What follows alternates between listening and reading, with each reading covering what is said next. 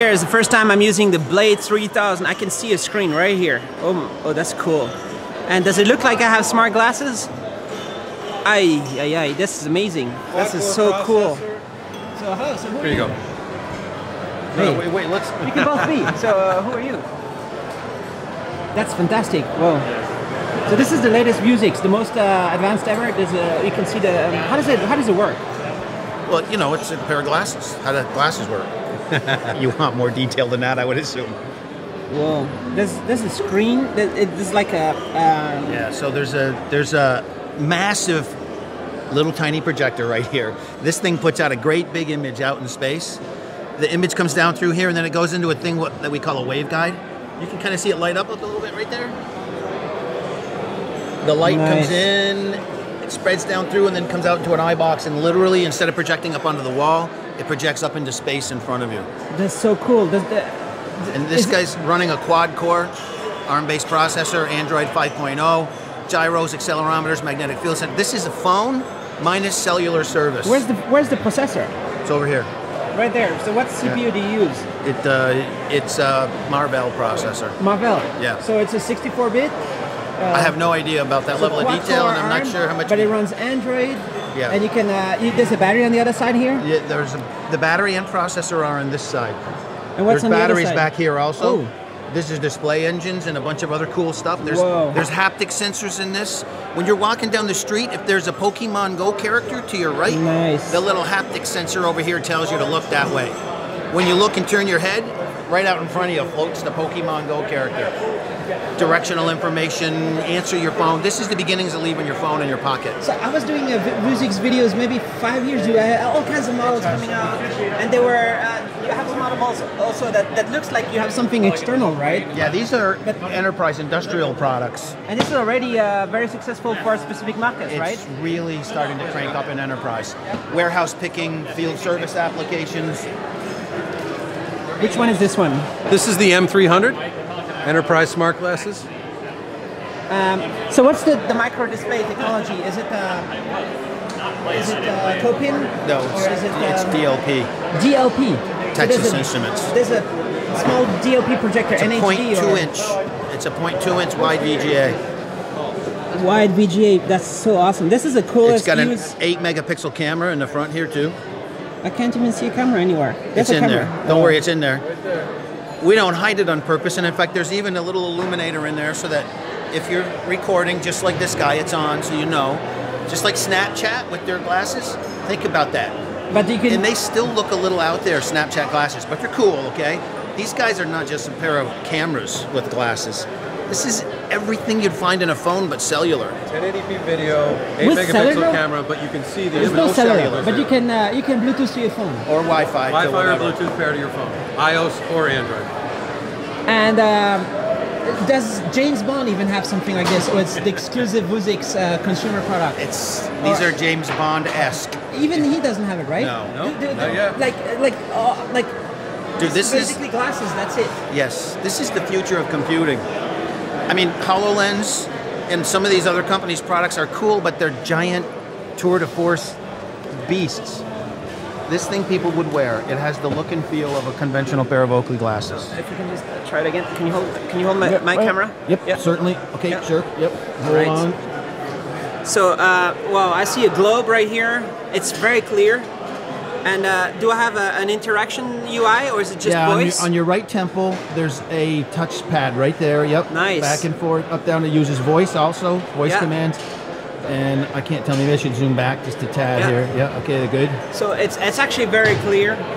And it's designed so that when your phone's in your pocket, you don't have to take it out anymore. How many times are you carrying all this stuff where you're walking down the street and your phone's on, you got your face buried in your phone?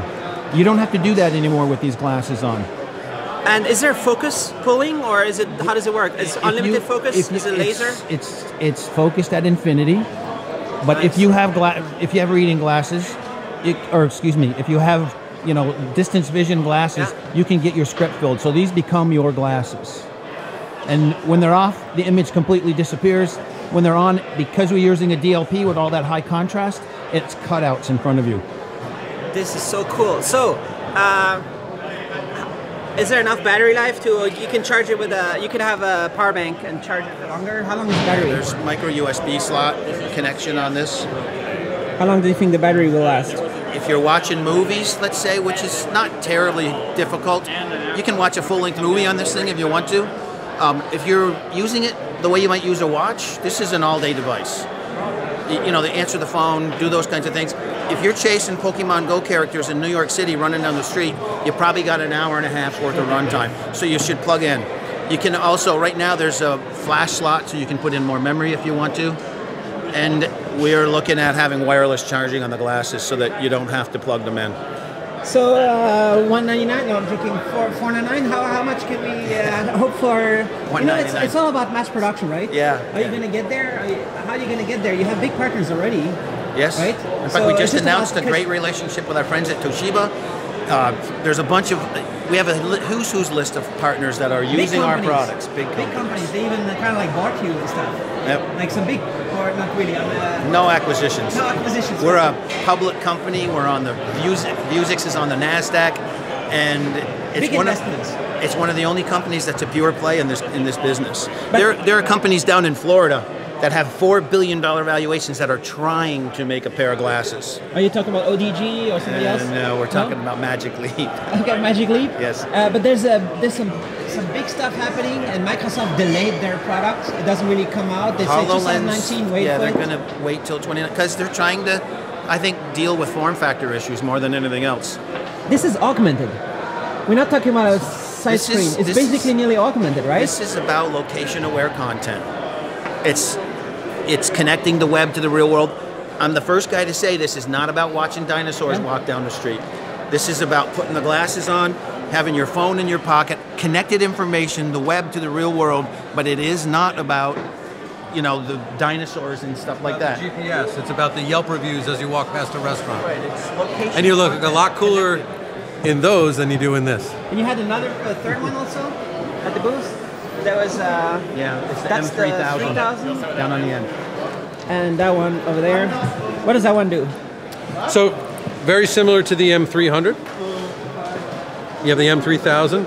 Same concept, industrial enterprise device, full featured, but with a see-through waveguide, similar to the Blade that you were just wearing. Nice. So where's your company based? Rochester, New York. And how many engineers do you have to make this happen? Make this work? Well, in-house there's about 25 engineers, and they're every discipline you can imagine. Even one of them has a nuclear physics degree, but he's mostly doing optics. We haven't figured out how to use it. Yeah, he's mostly optics related kind of guys. So the optics, hardware, software, mechanical, electrical engineering guys. It's quite it's an amazing crew of folks. If you want to know how to make wearable technology, these guys have been doing it longer than any company on the planet.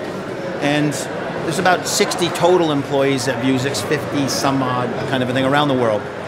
And this is so cool. So hopefully Google is at Mobile World Congress and comes up and says, hey, how about let's get this Google Glass thing come back and help you make better software, UI, everything. They should invest $1 billion in this, right? Yeah, you would think that that would be the case, right? That they should. It makes a lot of sense to me. You know, yeah, we'll see. I'd sit down at the table for $1 billion. But how much conversation. How much is it going to be, do you think? Price to the market? This will be less than $500. Less than 500? Yes. 2017? In 2018, it'll be less than $500. Why do we have to wait? Start at the end of this year. They'll start shipping. They'll be premium price to begin with. We have a bunch of enterprise partners that, and in fact, probably there'll be a $500 version that maybe some features change and stuff on a bit.